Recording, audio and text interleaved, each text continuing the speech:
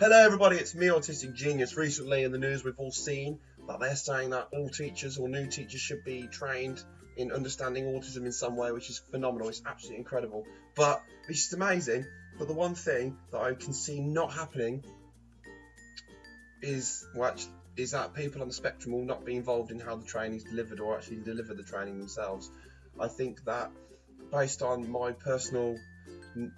I've seen and what I've heard about a lot of these sort of things, like the professionals talking about autism, it makes us sound like things and it doesn't look at it. It doesn't look at the heart of the issue, and when it comes from a medical professor, to me it sounds like hearsay. It sounds like someone telling you rumours, like, oh, I have a rumour that autistic people do this. That's what it feels like. It feels like they're just spreading rumours about autism.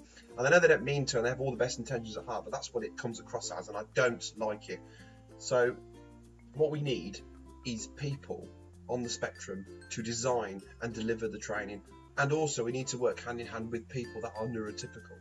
And the neurotypical and the autism, because we want neurodiversity within all the system. We want neurodiversity, and we want people to work together from all different things. We don't want top elite people. We want just like normal, regular people who are autistic.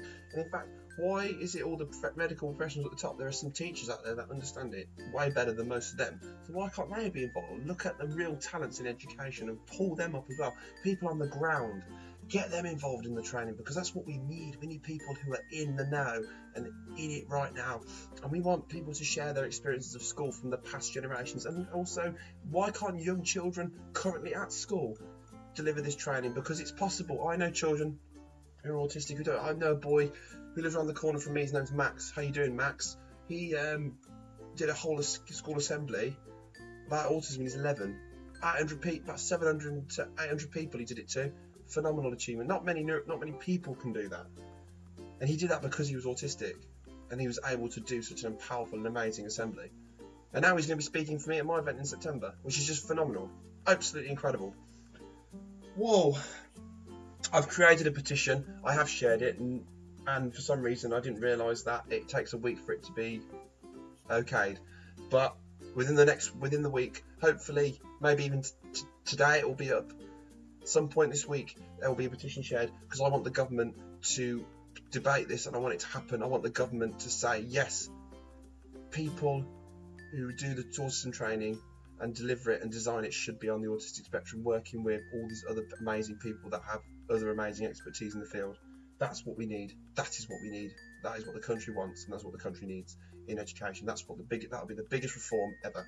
And I, of course, would love to help design and deliver the training, but it's not all about me, is it? It's about the children of the future. I don't care who delivers the training, designs it. I would love to do it, but also I just want it to be done by autistic people. I know many other people that'd be incredible. Oh my god, I'm so passionate, I'm rambling. That's all I'm going to do, because I'm going to go on forever. Thank you so much for watching. Please keep an eye out for this petition. It is going to be huge. I want it to be the biggest thing I've ever done. Thank you so much for watching, and bye!